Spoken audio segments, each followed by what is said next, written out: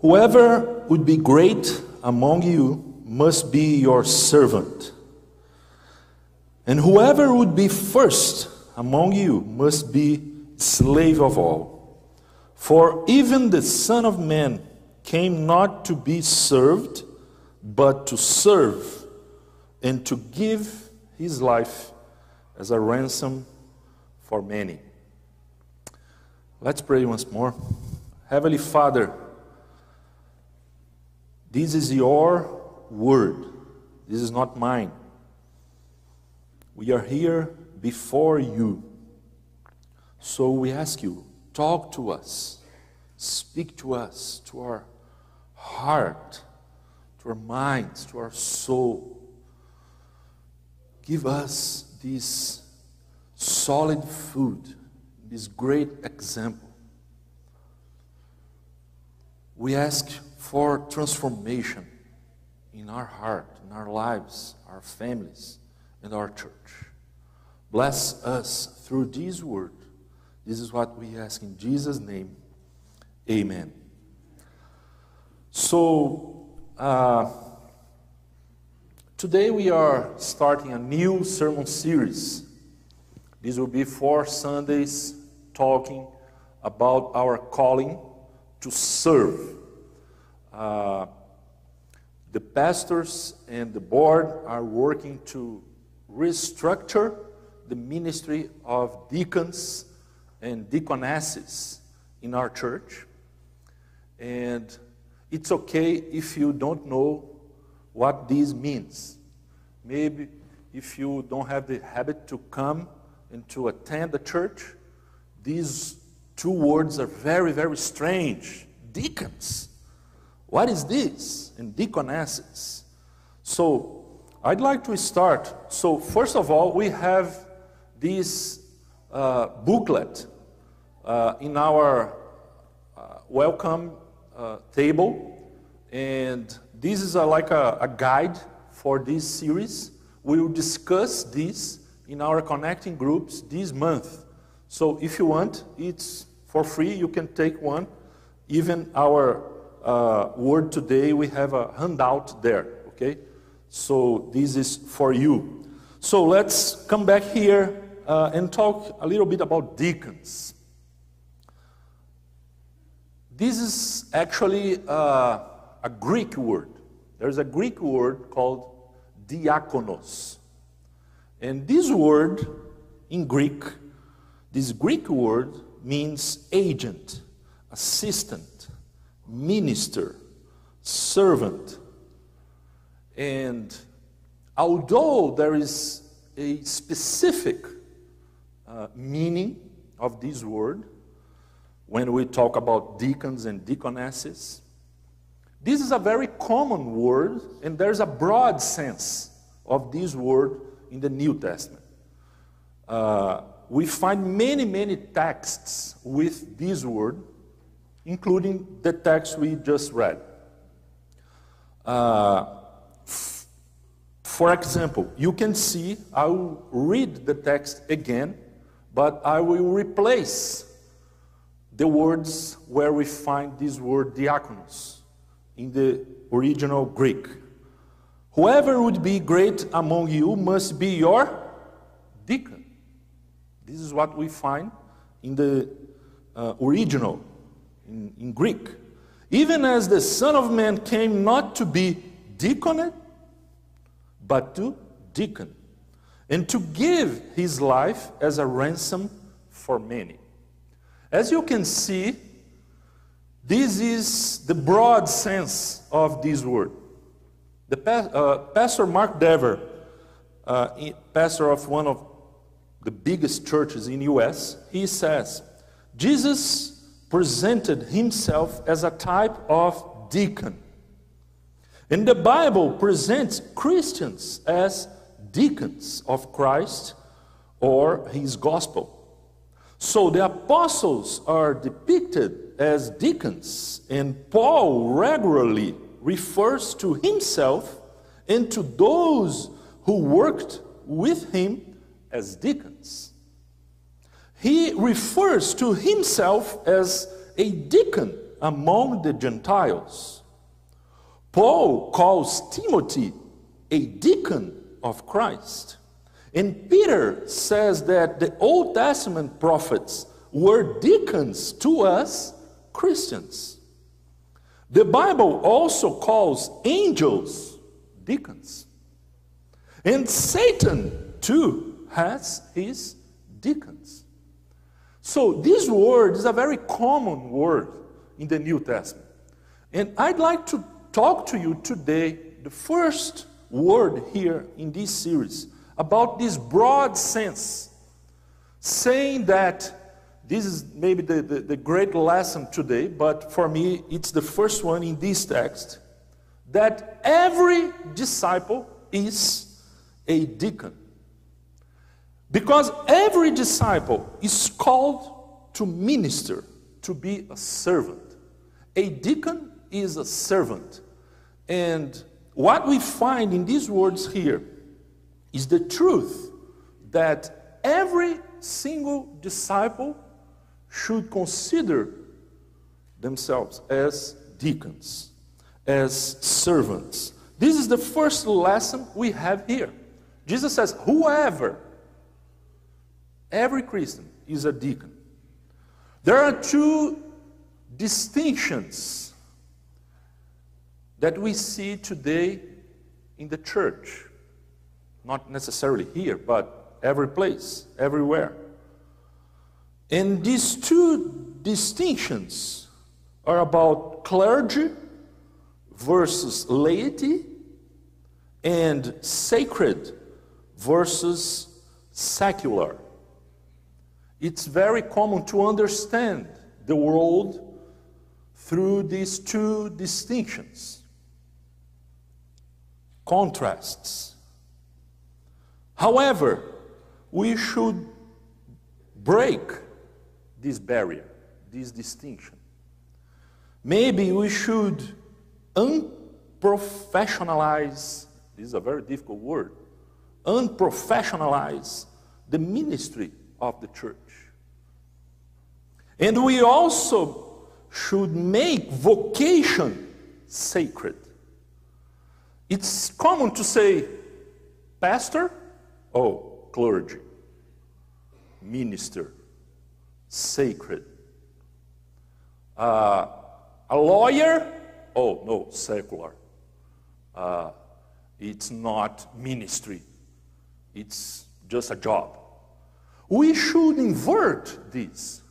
And we should understand that everyone at the church is a minister. And when you go to your job, you are also a minister there. At your job, at your workplace. Usually we have a tiny group doing all the job at the church. And a huge group just watching. This tiny group doing the job. And we like to think about this. Because at the Bible, in the New Testament, every disciple is a minister, is a servant. This is the first lesson we find here in this text. But there is more. The second lesson we see here is that service is the measure of maturity. We should understand that. Jesus is saying, whoever would be great among you must be your servant. And whoever would be first among you must be your slave. Let's understand here the context where Jesus is talking, is saying this. Jesus is heading to Jerusalem.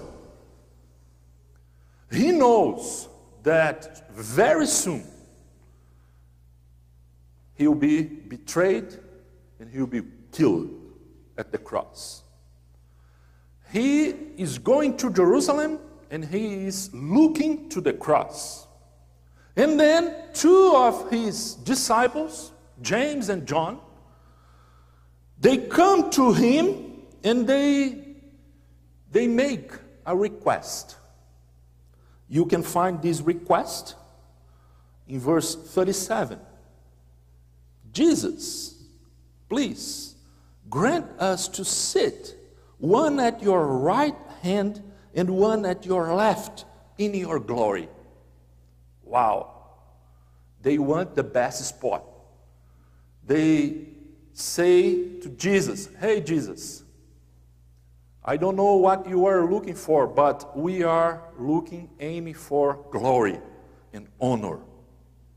And then Jesus answered, hey, verse 38, you do not know what you are asking.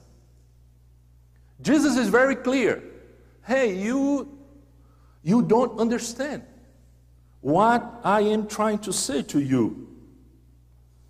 They were going to Jerusalem, and while Jesus was looking to the cross, they were looking for honor and glory. And more than that, the Gospel of Luke says that, Luke 22 says that a dispute also arose among them as to which of them was to be regarded as the greatest. Let's discuss here in the group of the disciples. Who of us is the greater? Then Jesus will say, whoever would be great among you must be your servant, and whoever would be first among you must be a slave of all. Jesus is saying that the measure of maturity, greatness, is service. You want to be great? Serve. It's interesting that this has lots of implications to us. Let's make a comparison with our lives. Imagine a baby, maybe a 2 month baby. The first phase in our lives, we need milk. Is it right? This is a very common scene. Milk. And then we grow. We start to grow. And then we have baby food. Maybe something more solid. Right? And then we grow. And then what happened? We start to self-feeding. Right? We start eating by ourselves. It's a mess, I know, when we start. But the fact is that we start eating by ourselves. And then we grow. And then we reach, maybe in our teenage independence. We start cooking. We can produce food for ourselves. Because until now, our mom, our dad, they needed to give us food. And then we become mature. And when we become mature, what happens? We start feeding someone else. See that life is in this way. The greater serves the lesser, not the opposite. It's very interesting to think about that, because our goal as a church is not simply give food to you, but our goal is to mature you in order that you will be able to feed others. In this sense, the best church is not the one that offers the best services, but the one that offers the best opportunities to serve. Think with me. I think I have mentioned this example here to you.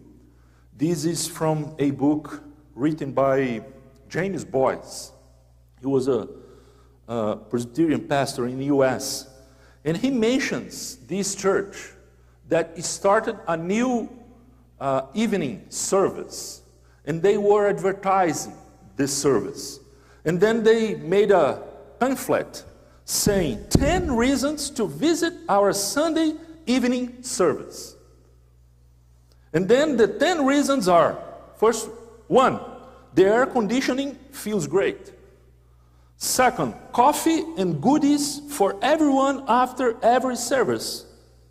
3, the music is upbeat and easy to sing. 4, you get to meet some really neat people. 5, the sermon is always relevant to everyday life. 6, you can sleep in on Sundays and still make it to church on time. 7, child care and children's church are provided. 8, very important, free parking. 9, you can go to the shore for the weekend and still make it to church on Sunday night. And 10, you will discover an awesome God who cares about you. Okay, beautiful. However, this is maybe an ad of a religious service, opportunity people have to consume religion. But the real church that Jesus was intended to prepare was not just a church where you get everything good, where you find the best plates and the best food. No. The real church is, the best church is the church that offers to you opportunities to grow in order that you be able to serve others. The question is not necessarily what are you eating, but who are you feeding? It's important to understand that today we live a crisis. There is a consumeristic approach in many churches. This is a great temptation for us. And the data is very, very stressful. I don't know about if you know this survey, but 75% of our kids will leave the church between 18 and 29 years old. 75%. And then you can think, well, so we need then provide a good youth minister. We will look for the best youth pastor for our church. Are we right? No, we are wrong. Why are we wrong? Because this survey focused not on the reasons they leave the church, but the reason why the 25 stayed at the church. Do you know why the youth stay at the church? Do you know? There are 5 reasons here. It's very small, so I'll read to you. Number 1, they ate dinner 5 to 7 nights a week as a family. They have a good family time together. Number 2, they serve with their families in a ministry at the church. They are not consumers. They are providers. They have responsibilities at the body. Number 3, they had one spiritual experience in the home during the week. They have spiritual experience not only at the church, but at home as well. Number 4, entrusted with responsibility in ministry at an early age. And I remember that when I was planting a church in Rio years ago, by the way, Pastor Jaime today, I am very glad because he was preaching today in the church where I planted in Rio. Beautiful. And you know, when we plant a church, we don't have many resources. We do everything. So I remember that I used to go there and I have conversations with Juliana about our daughters, Gabriela and Rebecca. They were very young. And I thought, hey Juliana, how will we handle this? Because we don't have many options, many friends. We have maybe 2 or 3 kids here in our new church. And then Gabriela, I remember, she was responsible to give the informative, the bulletin. Every time this size, she was at the door giving the bulletin. This was her job. And he was very, very professional. Good evening. Good evening. She was trained to go to the church, not to consume, but to serve, to give. Sometimes we think that the best thing we have to do is to sit in the pew and receive a good, solid food. But the great intention here is to make you strong, an adult to serve. And the 5th, they had at least one faith-focused adult in their lives other than their parents.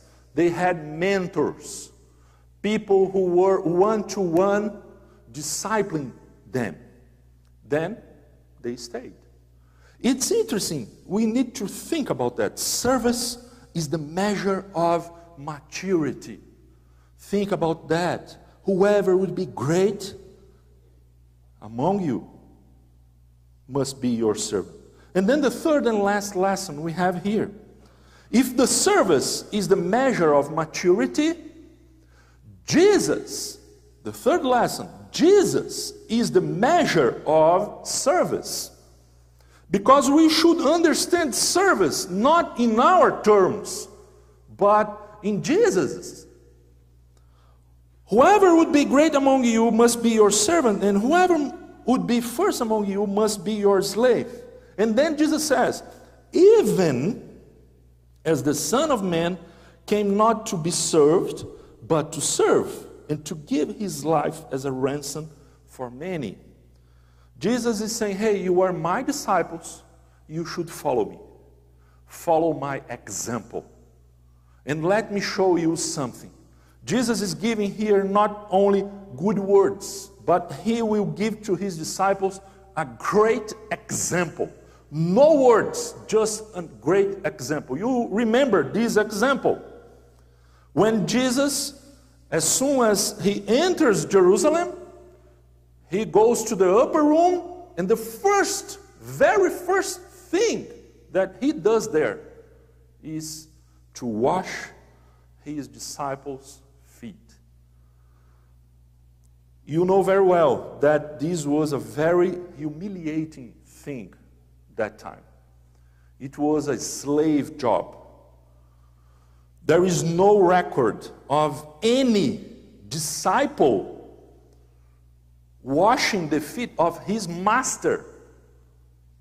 So a master, a rabbi, washing the feet of his disciples is something astonishing, unthinkable. This is extreme humiliation. But then, when we think about the circumstances that Jesus did this, we are even more astonished. So, the question here for us to think very quickly, what are the circumstances in which Jesus washed his disciples' feet? Because when you go to John chapter 13, Jesus starts washing the feet of his disciples on verse 5. But from verses 1 to 4, we have the frame, the scene of the circumstances where Jesus washed his feet. Their feet, sorry. So the first circumstance, very quickly, Jesus knew that his hour had come to depart out of this world to the Father. John is saying that. The first aspect. Jesus knew that this was his last night. Tomorrow is my death. Tomorrow we'll meet with the cross. And I don't know about you, but if I knew that this was my last preaching, my last day of life, probably I would not be here concerned about others. I would take care about me. Maybe I would be suffering myself and thinking about me. Someone please come to comfort me. But Jesus is different. There is something absolutely astonishing about Jesus. You know that when Jesus was on the cross, we have 7 words. Jesus spoke 7 times. And the first 3 times he spoke, take a look at that. Number 1, Father, forgive them, for they do not know what they do. He was concerned about not himself, but about the soldiers. They were crucifying him, but Jesus was concerned about them. The second word, to the criminal just beside, truly I say to you, my friend, today you'll be with me in paradise. He is comforting the guy beside him. And the third word, Jesus said to his mother, woman, this is your son, John. Then he said to the disciple, John, this is your mother. He was concerned about his mother. Think about this. This was the last time. He was suffering a lot, but he was taking care of others. Think about the service. Some people, D.A. Carson says that when Jesus washed his disciples' feet, this was like a new crucifixion. This was a cross in miniature.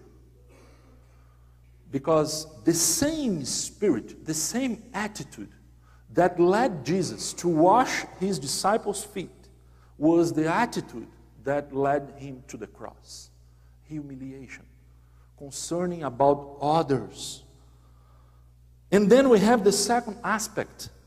The Gospel of John says that having loved his own who were in the world, he loved them to the end. We serve what we love. It's impossible to really serve like Jesus without loving like Jesus. It's possible to serve without loving, but it's impossible to love without serving. You can serve moved by other interests. You can serve based on, hey, I think this is a good thing for me to serve this person, because you are aiming for something else. But when you love, you care about others. He loved his disciples. These guys were his family. Lack of service attests lack of love and also maturity. When he says here, he loved them to the end, we can understand he loved them to the point of. And maybe we can say, I love, but please, don't me ask this. Hey Lord, people are in need of some help at the church. Touch my brother's heart. Touch my sister's heart. But don't ask me. I love you, but please, not at this point. Jesus, having loved his own who were in the world, he loved them to the point of, he loved them completely, perfectly, extremely. And then the third aspect we have here, when the devil had already put it into the heart of Judas, Simon's son, to betray him. Hey, here we have a problem, Houston. It's easy to serve our friends. But what if you know that this one you were serving is Judas? And Jesus knew that. The text is very clear and explicit here in saying that Jesus washed Judas' feet. I don't know about you, but this is very difficult. Jesus knew that this man would betray him, but he still washed his feet. Instead of resent and allow any root of bitterness grow in his heart, Jesus spent his energy to serve. And the problem is that many of us give up serving after a disappointment. Oh, I don't agree with you.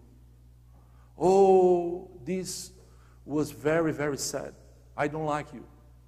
So I'm out. I quit. We give up serving when we have disappointments. But Jesus is our example. He served someone that betrayed him. I remember when I was talking to Pastor Jaime, and he was talking to me about an occasion when he was in a training with Samaritan's Purse. And there was a doctor from Iraq. And this doctor was talking that in that hospital, they used to attend soldiers from ISIS. And there was a violent situation where this soldier was hurt. And there was this Christian doctor making a surgery to remove the bullet of this soldier, this terrorist.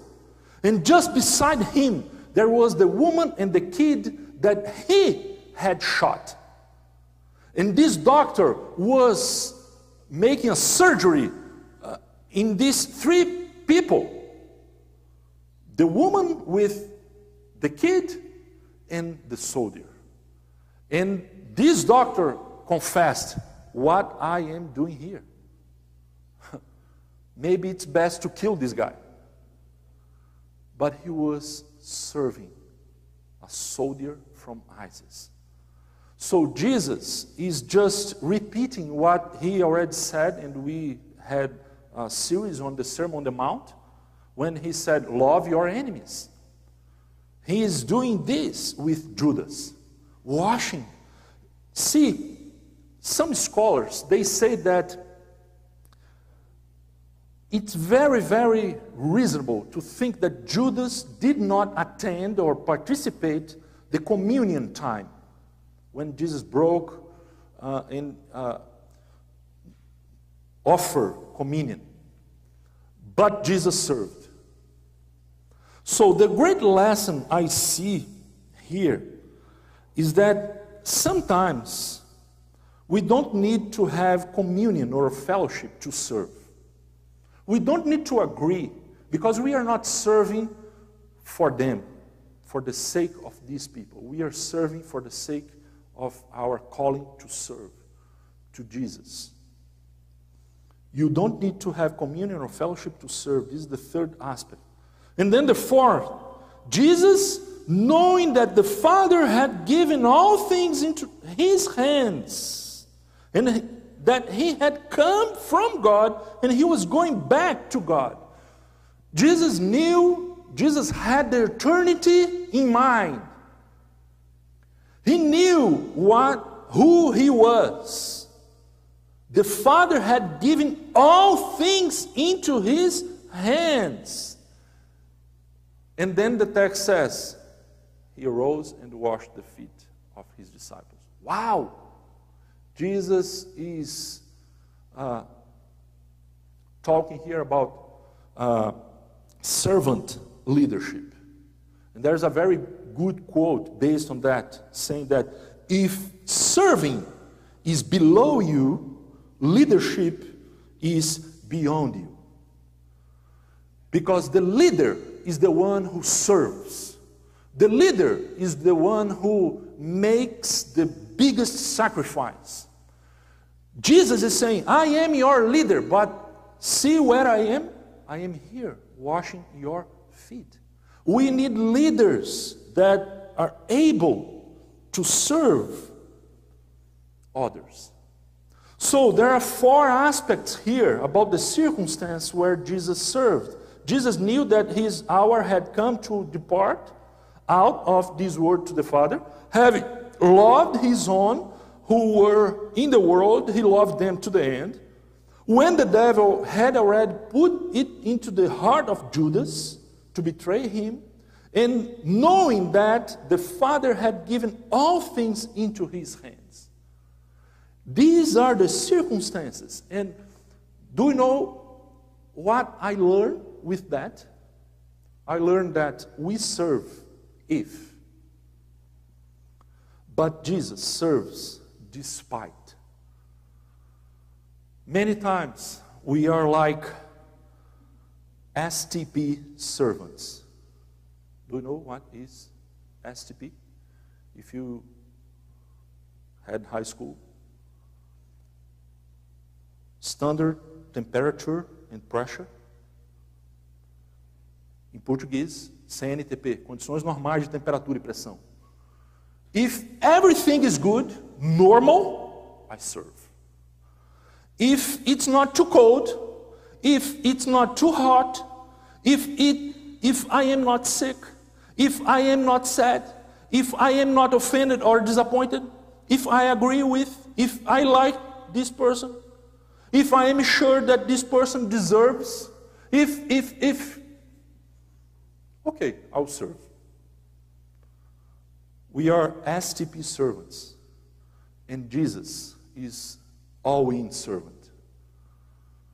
He serves, period. And when we are called to be his followers, disciples, we are called to serve. Look what Jesus says, finishing here. Do you understand what I have done for you, to you?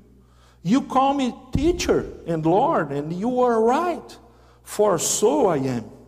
If I then, Lord, your Lord and teacher, have washed your feet, you also ought to wash one another's feet. For I have given you an example that you also should do just as I have done to you. Truly, truly, I say to you, a servant is not greater than his master, nor is a messenger greater than the one who sent him. If you know these things, blessed are you if you do them. And Paul will say to the Philippians, you must have the same attitude that Christ Jesus had. And Peter will say, he is your example, and you must follow in his steps. So, Jesus is not only our Savior, he is our Master, he is our example. We should live for them and like for him and like him. Service is not an obligation. Service is a privilege. When we have a need, we should have a fight at the church. Hey, please, let me do this first. Because this is a great privilege. We have 3 lessons for today.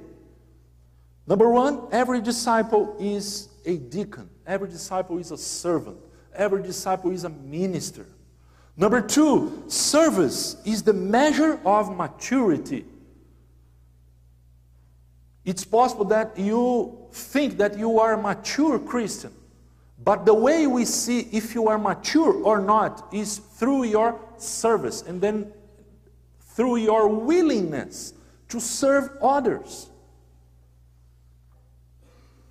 Because when you are a baby, we need to serve you. But when you grow up, the question is, who are you serving? Who are you feeding? And then the third one, Jesus is the measure of service. Remember about when he washed his disciples' feet.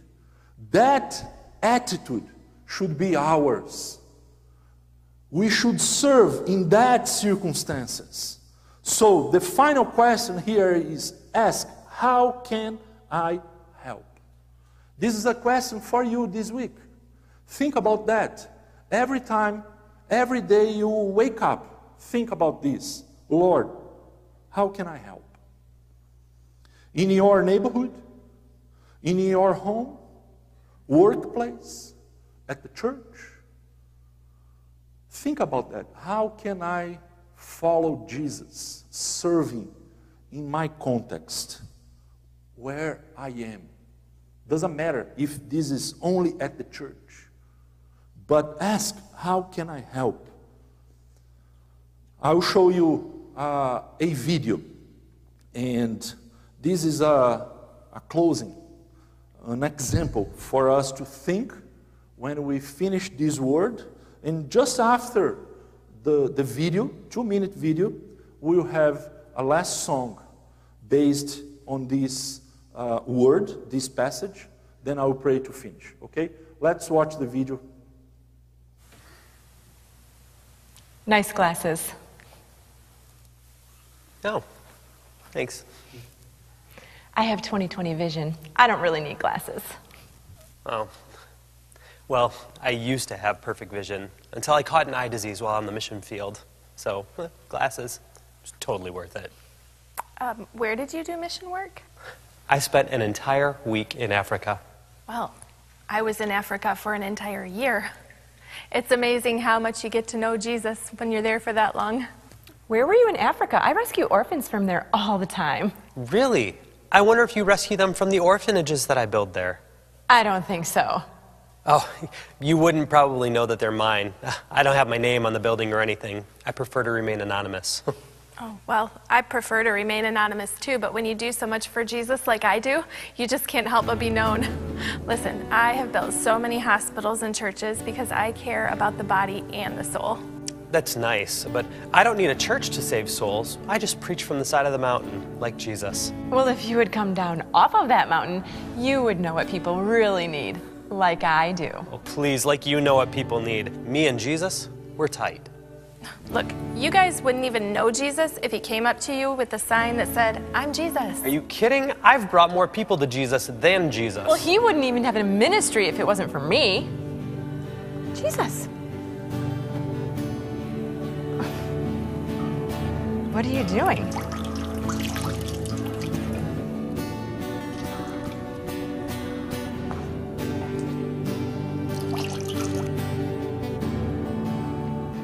Do you love me?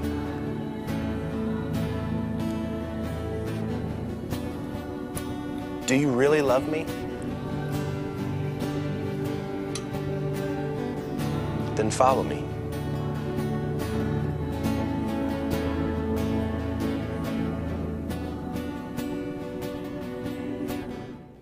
Help us to see that we are just tools in your hands. Help us to see that we are instruments of your grace in this world.